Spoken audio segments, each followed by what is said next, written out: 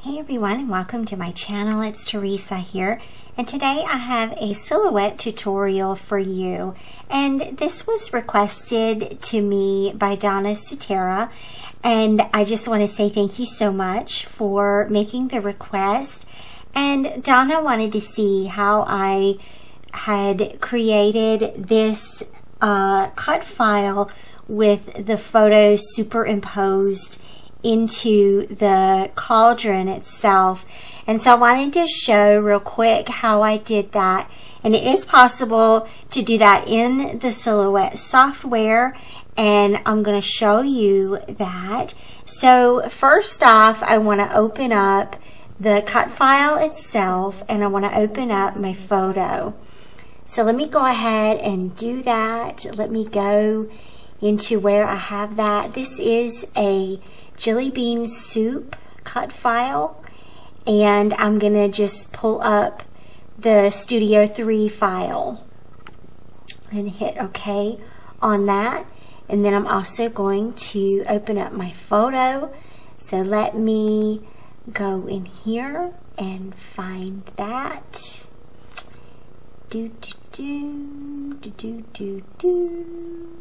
Here we are. Okay. And okay, so it opens that up full size, and let's fix that. And we just need it, I'm gonna just estimate here 8 inches high, and let's get it back to 0, 0 here. There we go. So that takes care of the photo for the moment. And then the cut file itself. So I'm in a Cameo, not Cameo 4. So let me change that and do the 8.5. I'm just going to do it on an 8.5 by 11 sheet of paper, and that makes it a whole lot easier to deal with. And I don't know why it just wants to be weird. Where we at? Okay, there we go. And we also need registration marks, so let's turn those on. And then let's get it to closer to the size that we want. So I'm putting this in a 7 by 8.25 album, so I definitely don't want it to be any bigger than that. So let's do, and this is just approximate, and that's fine, 6.5 by 6.5 or so, and that'll fit nicely onto a pattern paper background for your album to punch into your album. So what you've got now is your cut file size down, and you're going to want to go ahead and cut that out with your plain black cardstock to get the letters. And if you want the green bubbles, I did the green bubbles. I just printed this all out just like this, printed and cut it just like this, so you get the green bubbles. But you may not want those bubbles, and so that's fine, however you want to do it. But just make sure that you cut out your letters. So, because from here on out, we're just going to deal with getting the photo onto this cauldron. And so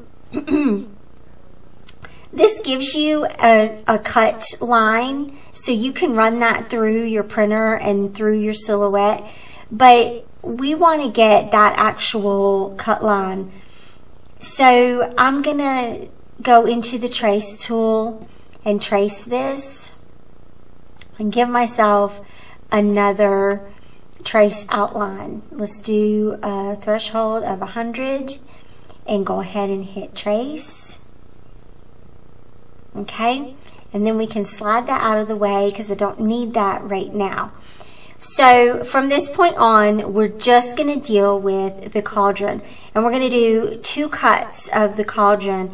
We're going to do the photo cut, and then we're also going to do the black outline of the cauldron itself. And so a couple of things that I want to do first. One is click on this trace itself, and then go to Object and Release Compound Path. because we want to get rid of the bubbles and all the words. So I'm going to just drag my mouse across all of these letters, and you see how they all show up individually now. They've all been, when we hit the release compound path, that made them all individual trace lines. So I've selected those, and I'm going to hit delete, and that will get rid of a lot of the things that we don't want. If you accidentally delete too much, just hit the undo button and it'll come right back. And we're just going to lose everything that we don't need. Brutal. But again, we just want the cauldron at this point. Okay, so that gives us the cauldron, but we've still got these two bubbles here that we probably don't want the photo to be in those bubbles. And so when you double click on that trace, you go into the point editing tool. And if you click on one of these dots or one of these points, it opens up the point editing tool, and you can mess around with these cut lines here.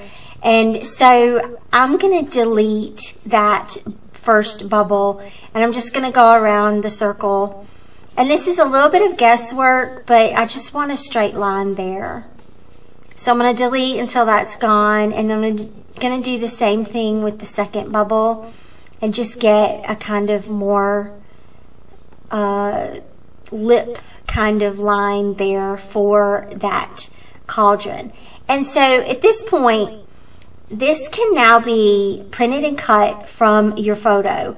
So what I recommend doing is click on that and do Control-C and go over to your photo. Put your turn your registration lines on, and Control-V and paste that cauldron here. And then just position it kind of where you want it. You can size the photo down a little bit. And this will give you your print and cut for the photo.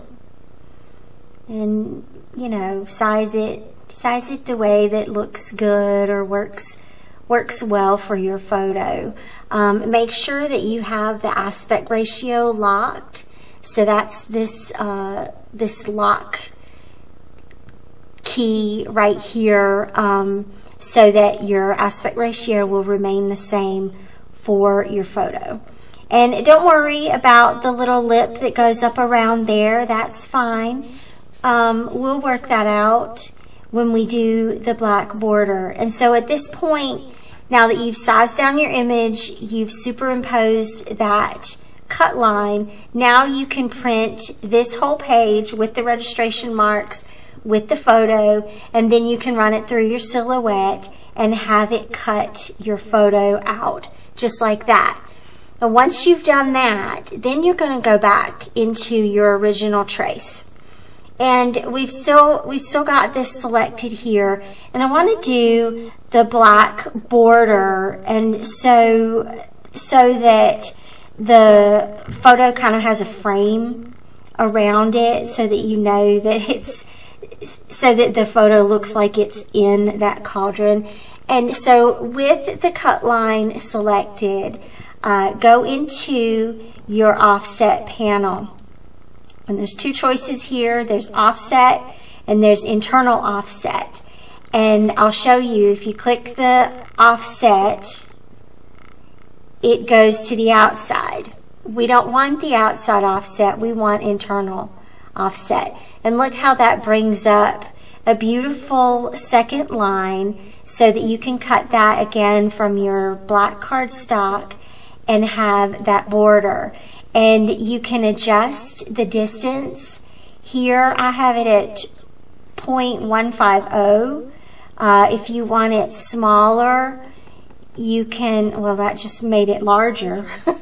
click the down arrow, if you want it smaller, but you'll see how it adds that funny little thing here on the handle. So you might not want that little handle to look weird like that. So I just made it a little bit thicker there. And you also have, there's another little thing that you need to clean up right here, and just go double click back on it, and that will take you back into the point editing tool, and you can just delete those little extra dots that you don't need. And then this will give you what you need to cut out that little black border. And so that's it. That's all that it takes for this particular cut file. Some other cut files might have little differences. I know the one I did for the show Wicked, where I superimposed the stage onto the cut file, I did that in Photoshop because I blended out the stage roof, the ceiling of the stage. I blended that out into the cut file itself. So that one I did in Photoshop. But of course, you know, your imagination can take you to as many different places as you want to go, and in as many different ways that you want to experiment.